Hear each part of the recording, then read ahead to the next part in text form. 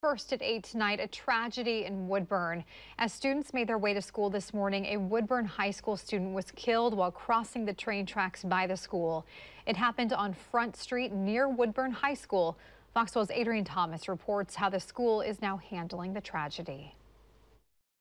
Woodburn police say at about 8 a.m., a 17-year-old junior at Woodburn High School was crossing over the Front Street overpass there behind me, which crosses over Mount Hood Avenue. They were walking northbound when they were hit and killed by a train. It's unclear why the student was on the tracks, but members in the community are saying train speeds and overall train presence is a problem. The Woodburn High School community shaken. Viewer photos capture the moments after a student was hit by a Union Pacific freight train Friday morning. Near the portion of the tracks where police say the student was killed, multiple no trespassing signs are there to warn people not to walk on the tracks.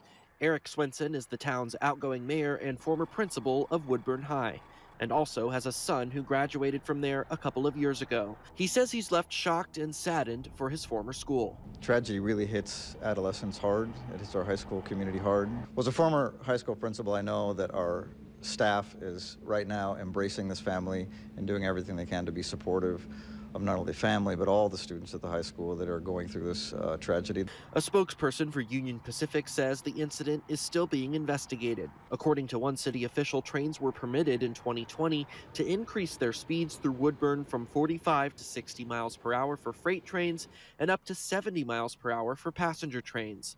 All railways are federally regulated. It's difficult. Local jurisdictions don't have control over train speeds, and that's true for all the towns across America.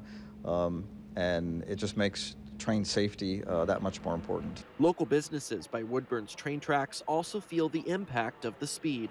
You can't walk into the building without being met with the loud noises of the trains. They're whizzing by you, they're loud. And the Woodburn School District Superintendent says resources are being brought into Woodburn High School to support any students who may be impacted by this tragedy. In Woodburn, Adrian Thomas, Fox 12 Oregon.